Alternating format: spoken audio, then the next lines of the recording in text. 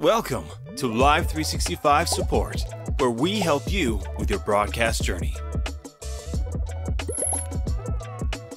Today, we talk about the Dashboard Navigation and Interface Update.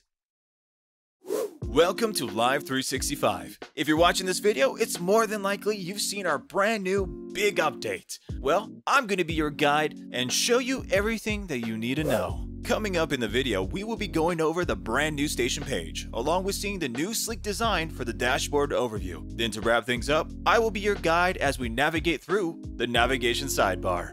So let's begin. Now, when you log into your Live365 account, it will now take you to the brand new station overview page, showcasing your station with a nice simplified design while showing your station status if it's on air and your broadcast package down below.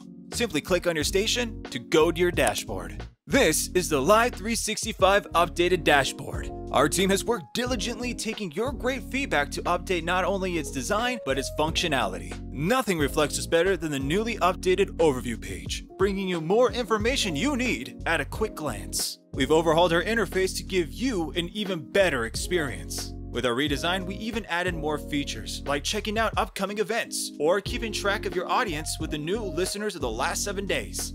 Experience a smoother, more intuitive interface designed with you in mind.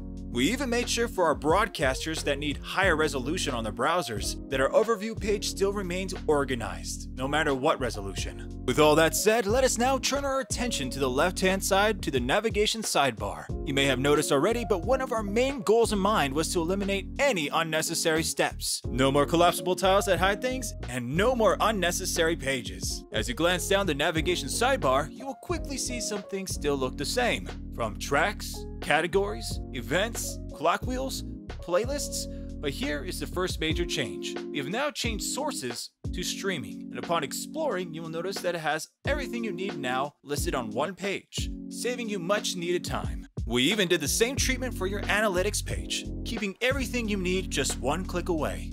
As you continue traveling down the navigational sidebar, you will go through Listen, your station profile, restrictions, users, and one of our last major updates, adding your billing to your station. We understand the value of convenience, so instead of the hassle of trying to find your billing page, we now just have it directly on your station. And that wraps up our tour of the brand new Live365 update. We hope you're as excited as we are about these changes. I want to say thank you for joining me today. Dive in, explore, and take your station to the next level. I hope you have a great day and happy broadcasting.